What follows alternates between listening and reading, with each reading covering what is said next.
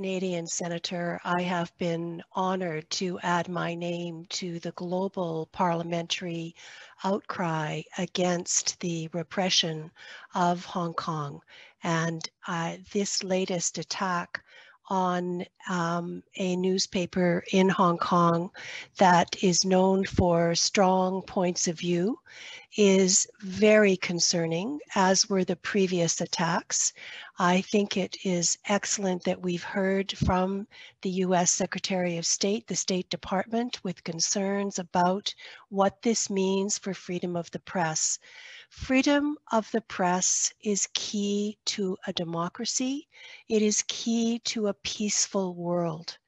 And when we have attacks like this, regardless of where they come from, but especially if they appear to be connected to the state that is trying to repress or silence media, then we have a situation that concerns all of us in the world as global citizens.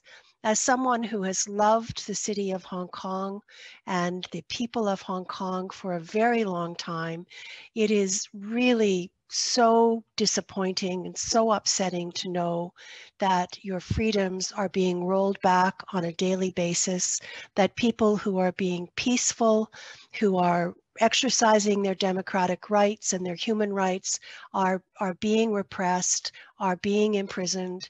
And this latest attack is an indicator of the very serious decline in Hong Kong.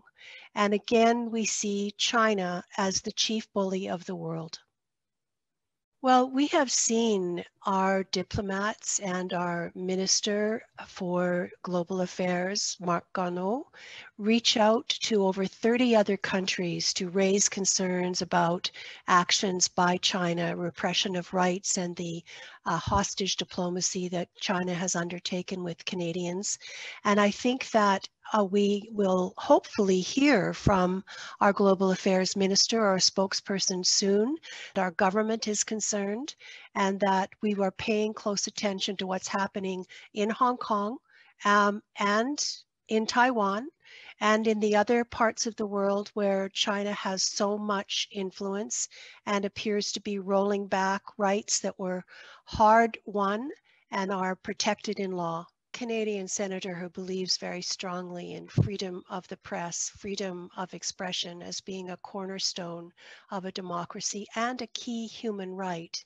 I want to express to journalists in Hong Kong who are taking risks every day by reporting as they see the truth of the situation, and to the staff in particular who've been disrupted and I would imagine very disturbed by the latest violence at their workplace that comes in the form of thugs.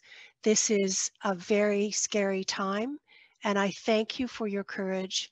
And I hope you will stay safe and you will continue to exercise freedom of the press, not only for the good of Hong Kong, but for the good of the world.